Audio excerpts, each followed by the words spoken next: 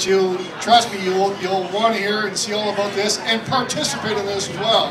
So this time I'd like to call up our chamber member, a very, very good friend of mine. So now see, now I said that he can't sing me when I give him the microphone. Please welcome up Mr. Jake McKenzie from Blackburn Radio. Ladies and gentlemen, how are you this evening? Woo-hoo!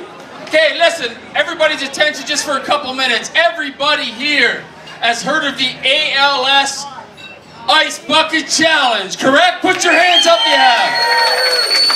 So anyways, I work at, I always get this wrong, Classic Rock Free 98.1 here in London. And I was challenged, oh I love it. Do it again, woo! So I was challenged by my boss to do it anyway. So the other night I do it and I throw out my brother's name as I nominate, and my wife says, all right, I'll throw out this friend's name, and all of a sudden it just hit me. It said, man, would it be good to see the CEO of the London Chamber of Commerce, Jerry McCartney, get the Ice Bucket Challenge done to him, correct? Put your hands up if you want to see it. So it just so happens that you're all here tonight to see that very treat. Jerry, come on up for a second and let me say a couple of words. Give Jerry a round. So even to make it better, is that we want to raise some money for the ALS, right? So Lou Gehrig's disease. We want to raise some money for that tonight, and the London Chamber is going to donate every dollar made directly to ALS tomorrow morning. So what I'm going to do is I have 2 giant buckets of water, and I got them up front. I know everybody here loves Jerry, right? Alright.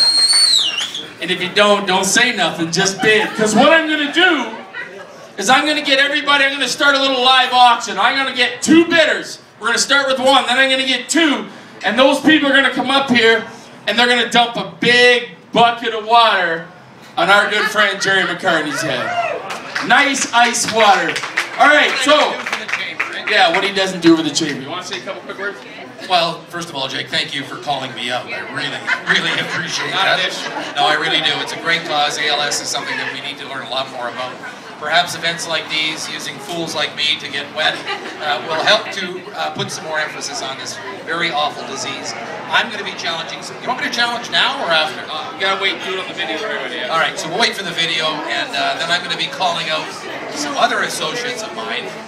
But as you can see, I took the event uptown tonight. Yeah. I saw you in your thong, Jake. By the way, it's not a cream. I don't know. Oh my God, you're gonna pay for that. So we're gonna dress it up, and the 3 people I'm gonna challenge are the past president of the London Chamber of Commerce, Mr. David Craven from Union Gas. Here we go. David, you're gonna see this tonight somewhere on the media. The current president of the London Chamber of Commerce, in formal attire, Andrea Fedema. And the president-elect of the London Chamber of Commerce next year, Mr. Paul Way of TD Canada Trust, also in formal attire. That's awesome. So like we said here, folks, you know what? This Ice Bucket Challenge has taken off. It's been an absolutely huge thing, and at the end of the day, I don't care who does it and how many people do it. It's about raising money for a great cause. And it's proven to me that this viral stuff, this internet stuff, it kind of works.